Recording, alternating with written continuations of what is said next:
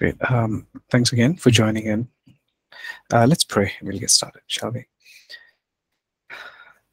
Heavenly Father, we come before your throne of grace. We humble ourselves before before your presence. And Lord, how wonderful and how beautiful are you, Lord. How magnificent, how holy, how lovely are you, Jesus. Lord, we thank you for another day, another week that you've added into our lives. We thank you that your faithfulness sustains us, that your mercy upholds us. Thank you, Holy Spirit, that every day of our lives you lead us, you speak to us, you guide us, you are always with us. We thank you for your promise that says you will never leave us nor forsake us. So we thank you for everything, for who you are and what you're doing in our lives, in each and every single person's lives. And Lord, as we continue to read about and study about your heart for us, Lord, I pray that, Holy Spirit, that you would fill us with your knowledge, with your understanding, with your wisdom, to understand your heart for us, Jesus. As we study about the subject of healing and deliverance, Father, I pray that our heart will be filled with compassion, just like your heart was. In Jesus' name I pray. Amen. Amen. Okay. Great. I hope you all are doing well. We were in the last class, we covered a huge portion of chapter 7. Right, in your hard copies. It's from page 159. Some of the things that I just want to do a quick recap of everything we've covered in the last class. Chapter 7 is practical guidelines on ministering healing.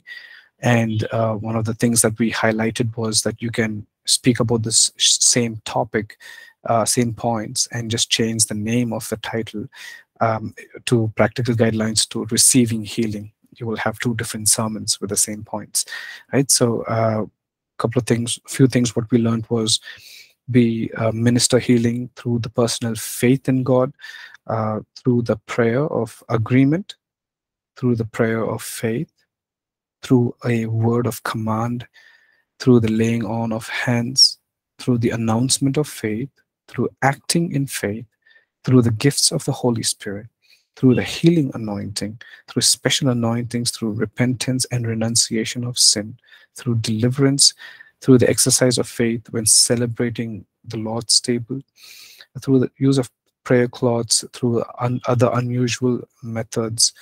And that's where we kind of stopped at. But I hope you had a chance to go through the rest of the chapter when you did. But before we move on to chapter 8, I just wanted to talk about just a few things in chapter 7 as a conclusion. Again, and you see that in page 119 in your PDFs and page 180 in your textbooks, 180 in your hard copies. I just want to talk very briefly about getting people to exercise their faith, and we'll kind of conclude this chapter. Right? Is that okay? Are you all with me? Just give me a yes. Okay. A thumbs up or whatever. Okay. Awesome. Okay, cool. Thank you. Great. So getting people to exercise their faith.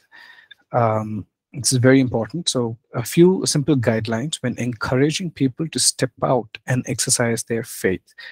Do it by spirit. Right? Ensure that the Holy Spirit is prompting you to speak this to them. Otherwise, bring positive encouragement so that they do what they are comfortable doing while exercising their faith. Do it by the Spirit. Be led by the Holy Spirit. That seems to be like the theme, right? That has to be the theme of everything that we do in life, but especially in this ministry is just being sensitive to the leading of His Spirit. Holy Spirit, what are you telling us to do? What do you want me to do? Just being surrendered to Him, which leads us to the other point that says, do not be presumptuous. Right? For example, if you're praying for a person, a person comes and says, please pray for my eyes, and you pray for them, and now you don't tell them to take their glasses and okay, you don't need this, throw the glasses off. You don't take the place of the doctor, right? That's acting of that's just acting very ignorantly, right? Don't be presumptuous. Okay. So an example mentioned here is if a person using visual aids such as glasses or contact lens say they are acting their faith and presumptuously gets rid of their visual aids, there could be serious consequences. On the other hand, when their eyes are healed, wearing glasses would be very uncomfortable for them. That is the right time to take off their visual aids. You can ask them. So, and one of the things that you can always do after praying for them and after asking them to exercise their faith, and in this context, if they've just prayed for their eyes instead of acting ignorantly, taking their glasses and throwing it away or whatever, you ask them to remove their glasses and see if they can read well, like and if they couldn't read well, and then ask them to go back to their to their doctor and get their eyes checked and whatnot. Right? It's always good to be led by the Spirit, not to be presumptuous or ignorant or act out of arrogance. There's a tinge of arrogance also involved in there, right? Don't let the excitement of the moment cause you to act foolishly. Exercise wisdom, right? And that will come by being led by the Holy Spirit. Do not take the doctor's place. Right? Don't give medical advice. Don't say, okay, you need to stop taking your medicines now. You don't have to go to the treatment. It's all done. I prayed for you. Don't take the medicines and all of that. Don't take the place of the doctor. Okay, let them do this based on the consultation with their doctor. Okay, so these are very important points for us to keep in mind when we are ministering in healing and deliverance, right? I hope you guys are with me. And another thing which we've also spoken about in the previous chapters is to teaching them to maintain their healing, right?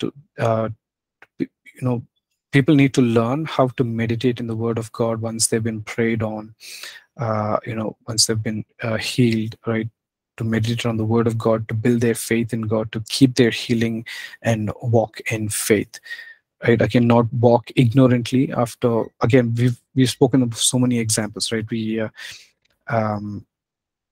If you've been healed of diabetes, you will take every precaution to walk in a healthy manner and not do life ignorantly and open doors or create circumstances where that disease can come back.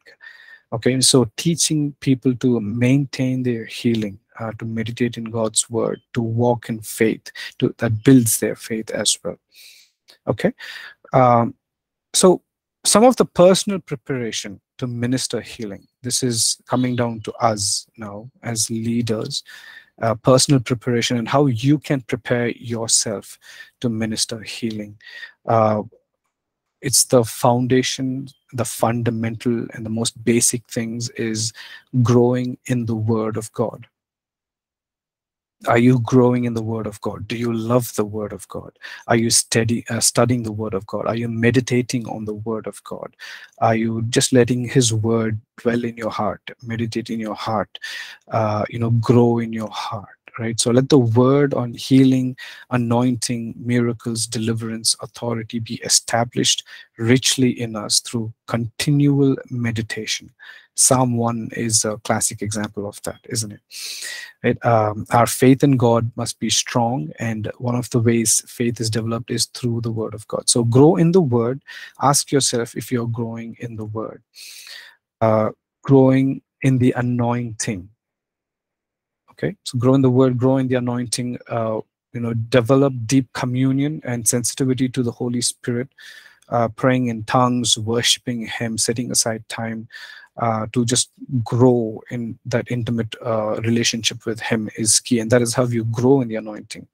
And you also grow in anointing by serving under other leaders or other ministers of God who are in this ministry. Right, which is very important as well. So desire for more of His presence, more of His power, and pay the price, any price that needs to be paid to grow in the anointing. Okay, and because that The same anointing that all these great generals of God has functioned under, from Charles Spurgeon to John G. Lake, to anybody that you want to mention, Catherine Kuhlman or Benny Hinn, etc., whoever you want to mention who's had a very successful healing ministry. It's the same Jesus who anoints them, and it's the same Jesus who wants to anoint us and fill us, right? And again, it all comes down to your question. Your side of the equation is how far or how much of the price are you willing to pay, right? Are you willing to go after him, to seek him more? Right? So growing in the word, growing in the anointing, growing in intimacy through obedience, prayer, worship, and fasting, maintaining purity of heart. We must maintain a pure heart. We must guard our hearts from wrong motivations, from competition, jealousy, pride, and self. This is one of the reasons why we do, during the orientation of BC, we do this, we cover our APC publication, Laying the Axe to the Root. If you remember, I think we did this for you guys also. Right, laying the axe to the root, and there we cover all of these things. Right, guard your heart from jealousy, or from pride. It will absolutely kill you, destroy destroy you personally, and also your ministry, right? Your relationship with other people and whatnot. So, do everything in your, within your power to protect your heart, to guard your heart. To constantly keeping that prayer, saying, search me and know me, see if there is any wicked ways in me, allowing God to look into your heart and say, Lord, let my heart be steadfast. Let my heart be steadfast. Let my heart be steadfast. Let my heart be humble before you. I am your servant. Let not jealousy or pride enter me at any point in time. Right? Because this is very clearly the downfall of it can be the downfall. And I think I've been in ministry as a Christian and in ministry long enough to see that that how these two things have destroyed people. That is jealousy and pride. I hope you understand what I'm talking about. Correct, right? It will just absolutely ruin your life. So do everything in your mind to guard your heart, to protect your heart. You guys with me? Yeah. So grow in word, grow in anointing, grow in intimacy through obedience, prayer, worship, and fasting, and maintain purity of heart. Grow in faith through stepping out. Grow in faith through stepping out. Time and time again, we've spelled faith as risk, isn't it? R-I-S-K. So you take that step of risk, and and that's how you will grow in faith. Take the step of faith and pray for the individual that you see that needs to be prayed for. Don't be afraid. Ask the Holy Spirit to guide you, to give you the spirit of boldness, because he has given us the spirit of boldness and courage, right? And finally, always giving God all the glory. Always, always, always, always give God all the glory. Right? So you guys with me? So these are all just fundamental, basic points for any Christian, any believer to grow in. Right? So you grow in the word, you grow in anointing, intimacy through obedience, prayer, worship, and fasting, maintaining purity of heart, growing in faith through stepping out, and always giving God all the glory. Right? And if all this is set in place, you're on the way to a very successful ministry. Right? You guys with me? Alive?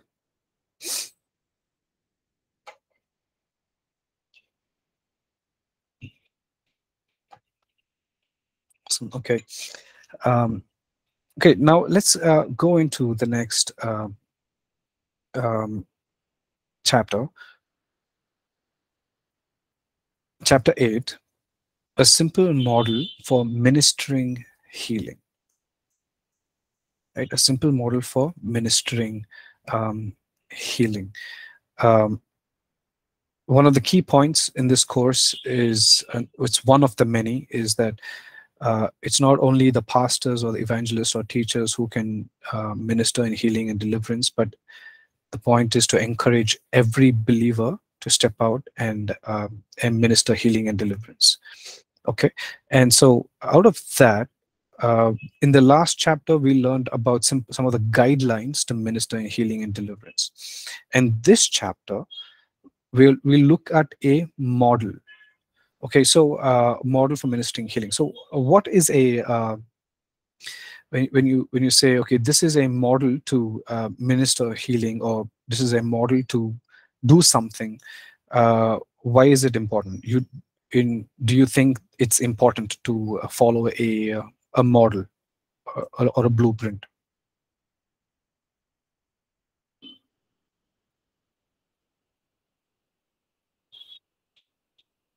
Do you think it's important to have some kind of a blueprint before we start building something?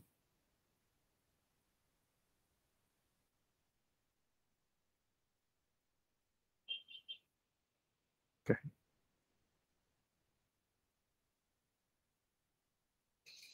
Yes, no, maybe.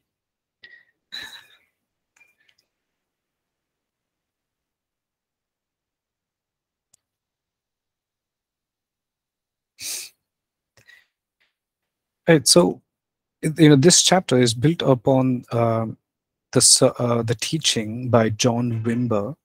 This is called a five-step model, which is presented by John Wimber. Now, John Wimber is the founder of Vineyard Ministries. John Wimber used to work for a corporate company for the longest time, and one day he gets frustrated about, okay, about his life, saying, "What am I doing for His kingdom and whatnot?" And so he starts this ministry, which is now popularly known as Vineyard. Most of you would have heard it, and it was a beautiful moment in the 80s and the 90s. A lot of churches have been planted worldwide, and so many songs have been birthed out of this movement, which was started by John Wimber, the founder of Vineyard Churches. Right, so we learn of a five-step model to how to minister healing, but what I want us to keep in mind is that this is not the only way to minister healing. Okay, but it is a simple model that has been taught, and it's been effective, bearing powerful fruit in so many people's lives. And so that's what we will be looking at today in this chapter. Okay, another point that I want to reiterate is that as we go through these different steps, as we go through this model, remember that the healing is in the person of Jesus Christ.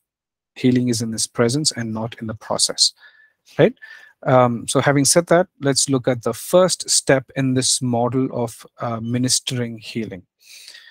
The first thing is the first step is what is called as the interview, right? So a person comes to for prayer, requests for prayer, and you begin by asking, okay, what would you like me to pray for?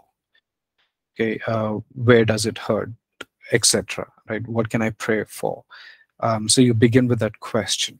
Okay, now please note that we may not have the time to ask all these questions all the time.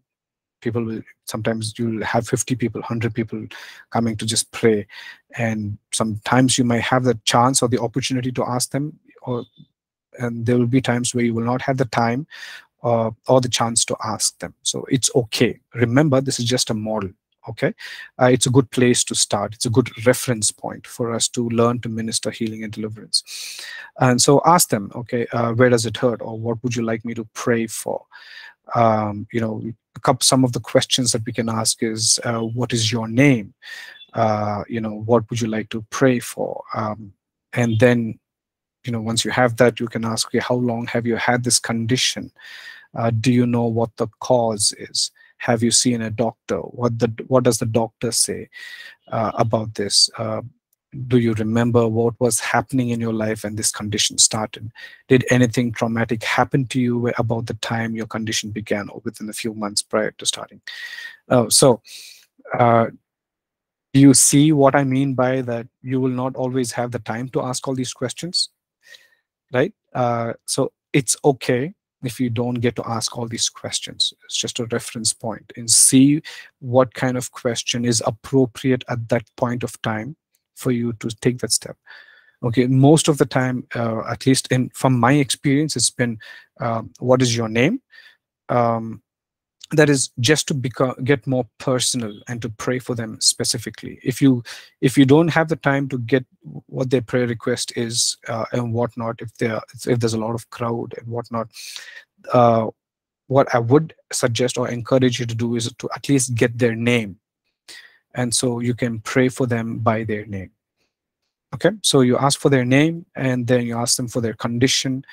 You know, what can I pray for? Is there anything specific that I can pray for? How did it happen? What did the doctor say about it, etc., etc. That is the first step, right? Because you're getting specific about it. You're not just doing a random prayer.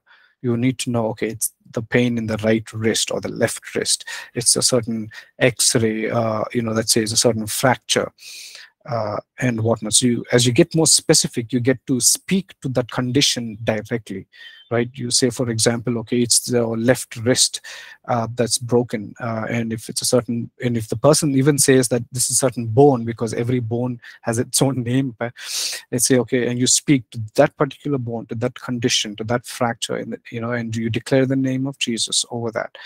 It's all about getting specific, isn't it? So that's what this step is all about. So once you finish the step one, you kind of begin the diagnosis. You kind of begin to ask yourself and them, why do they have this condition, right? So this step is about identifying the root of the person's problem. There's, again, if possible. Now, this step is not always necessary. Okay, this step is not always necessary, but it's helpful as we minister healing and deliverance to this person. Okay, so now in the first step, you're asking all these questions to the individual, saying, okay, what's your name? What's the condition? What can I pray for? And whatnot. As you are listening to this person, you must also listen to what the Holy Spirit is saying. Right? Your heart is in line as you're listening to this person, and it's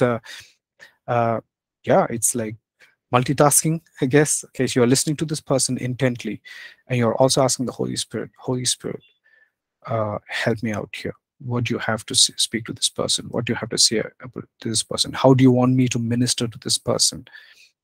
Right? And so at that point of time, as the person has finished sharing, the Holy Spirit may give you a word of knowledge, a vision or a picture or something, some insight for you in helping you to minister to that individual. Right? So this step again is called as the diagnosis, as why they have this condition. It's not always necessary, but then if you go through this step, there may be several reasons as to why you may think that this individual has a certain condition. Right? It could be several, right? It could be a natural cause, a disease, or an accident. It could be a sin committed by them or to them, right? Emotional hurts causing physical or other pain, relationship problems, a lack of forgiveness, or supernatural, and maybe demonic, right? For example, let's say a person comes and shares, uh, you know, and they say that they haven't been able to forgive a certain individual because they've hurt them. You immediately know what the issue is. It's unforgiveness that has led to bitterness, and you kind of ask them, okay, how long ago was this? This person did something 10 years ago, and this person has been dwelling on it for 10 years.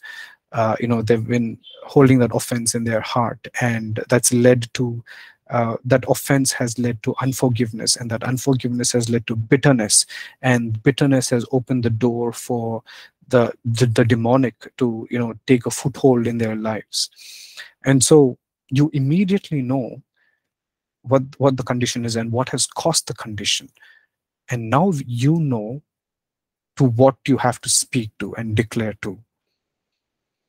Right? Are you guys with me? Are you guys following what the importance of this step? Right? I hope you are with me. Right? So again, to reiterate, as you're listening to the person, it is extremely important.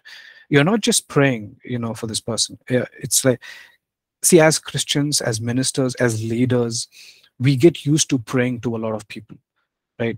Maybe at the beginning of the service or the end of the service, people come to says like, Pastor, can you pray for me, and whatnot. And it is very easy for us to treat that individual like, okay, let me just pray and move on in life because I'm very tired. It's very easy. But so, there's one thing I learned. I used to work in a call center between 2005 to 2009. It's quite some time ago. uh, I- so, and I would take approximately a day. On an average, I would get 100 calls. So that's 100 different customers. Okay. So one thing what I learned is they would say, Look, guys, you know, it's true that you might be getting 100 calls a day. That means it's 100 different customers. And for me, it's 100 different customers. But for them, it's their first call to you. Are you with me? So they're not going to understand that they are the 60th person to call you. They are the 99th person to call you.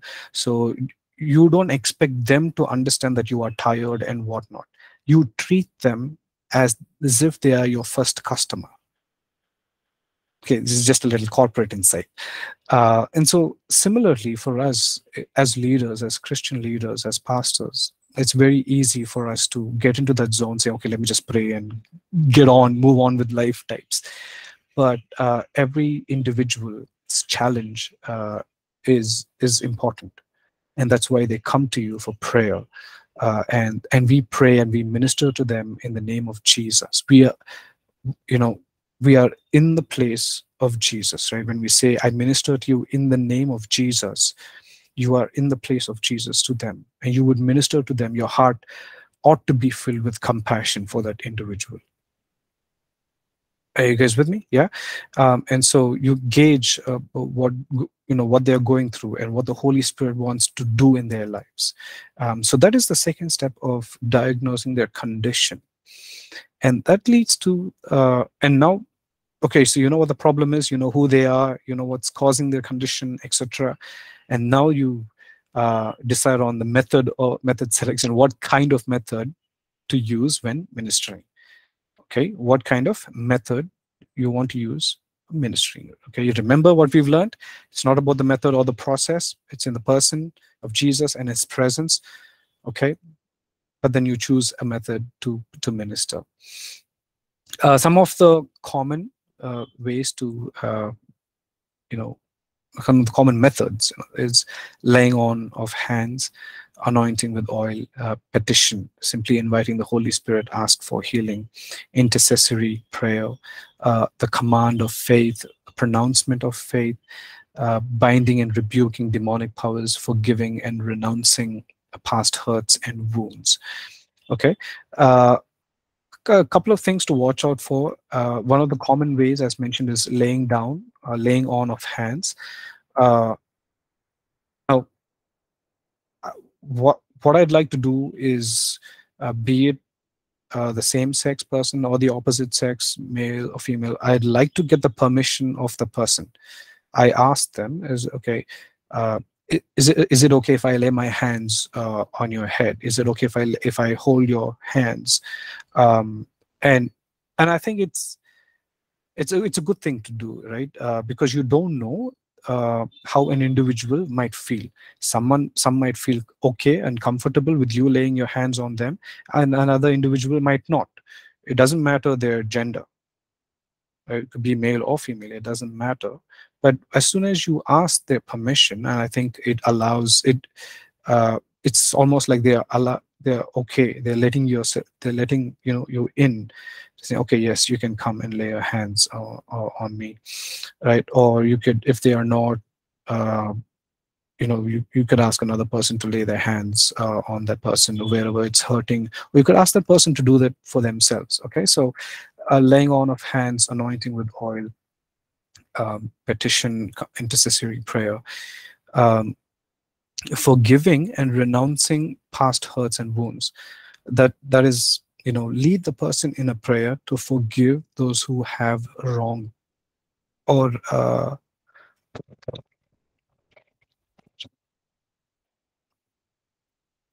sorry, I thought something was wrong there. You lead the person in a prayer to forgive those who may have wronged or repent of doing wrong to others. Right? Again, these are all some of the methods, ways in how you can minister uh, to the person that you are ministering to. Okay, there is an example that is mentioned in your notes. Let's take a look at it. For example, here is a ministry that is a combination of several things. Let us say a person named John has several problems in their lower back due to an injury. Here is one way to minister. Okay, it's one of the ways to minister. You say, if possible, John, place your hand. You say, place your hand on their back, or have someone else place their hand on the person's back. You would then minister saying, in Jesus' name, I bind and cast out any spirit of infirmity affecting John's back.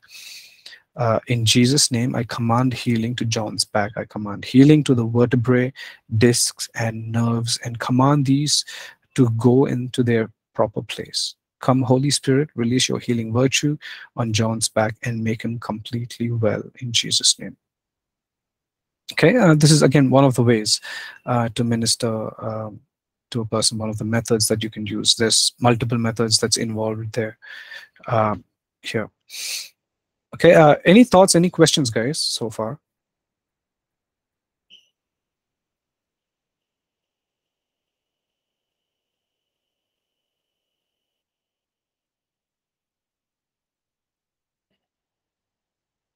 Okay, all right. Let's move on to the next section. The ministering and watching what God is doing. Okay, the ministry itself, as you are praying now, you also watch what God is doing, right? So while we are ministering, we would normally keep our eyes open to see what God is doing. Don't have to, but you can keep your eyes closed as well. But as we see slight improvements, we are being encouraged, and we are encouraging the person to act in faith as well, right? And so you ask the person if they feel anything, or do they feel any difference. And most of the time someone would say, they would say, okay, I feel like a heat going through, or like a wind that's blowing, etc., etc. And then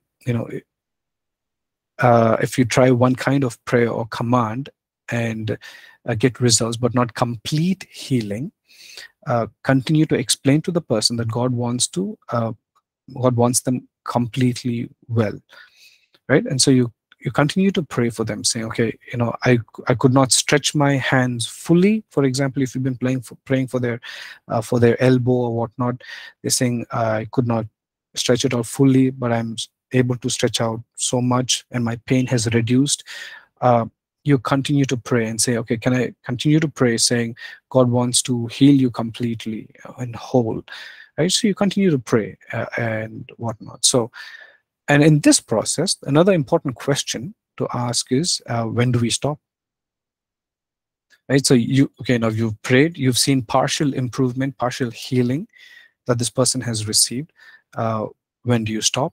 A couple of pointers for us to remember is, you can stop when the person is completely healed. That's one thing, right? And when the person wants you to stop, it's like, okay, Pastor, I think it's enough. It's okay. You don't say, no, I will pray for you. No matter what, they will not come back to your church. Right? So when the person wants you to stop, respect that, honor that.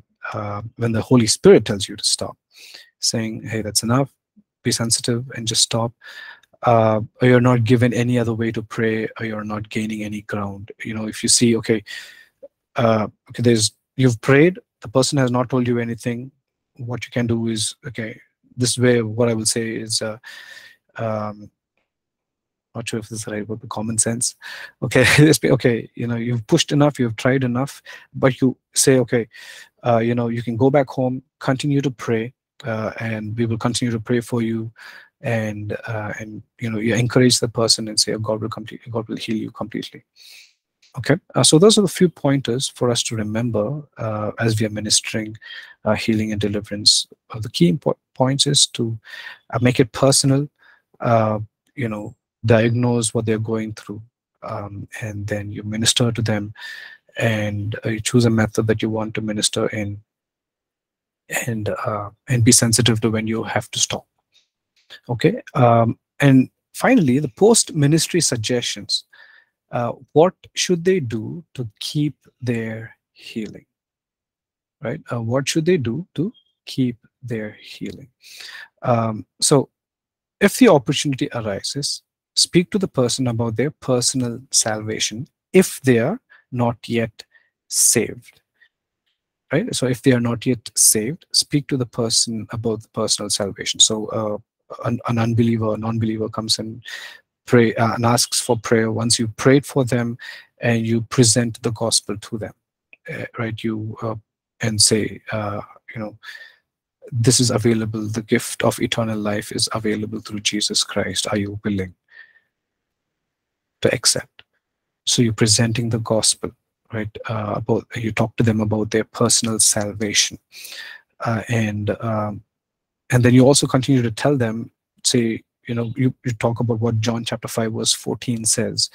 After Jesus heals the crippled man, he says, sin no more, lest a worse thing come upon you.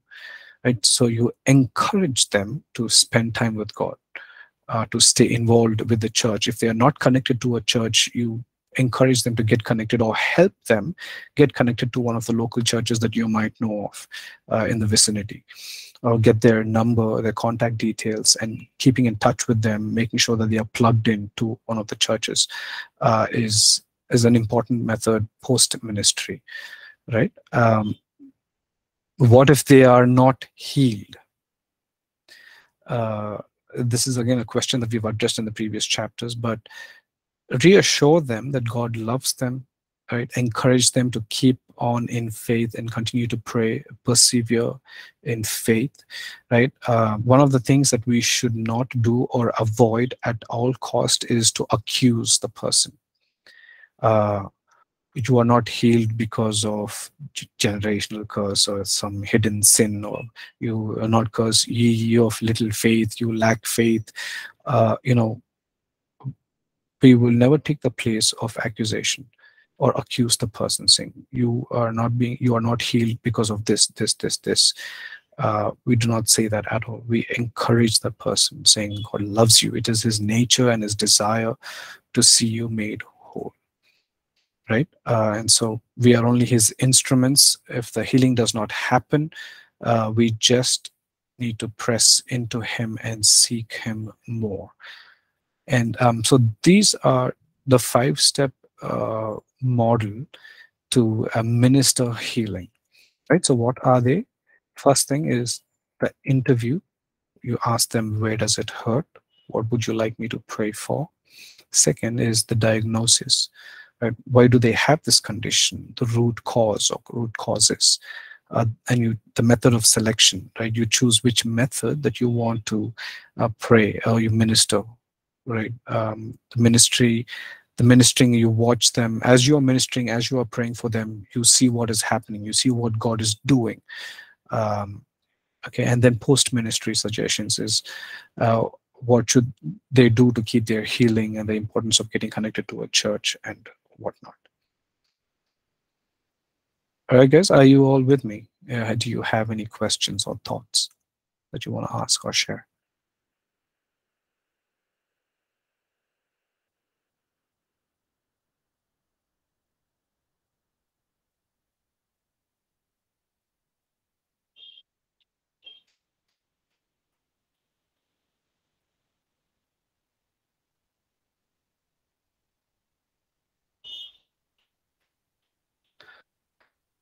All right, then. There are no questions. We'll stop our session. Let me just stop the recording. this session.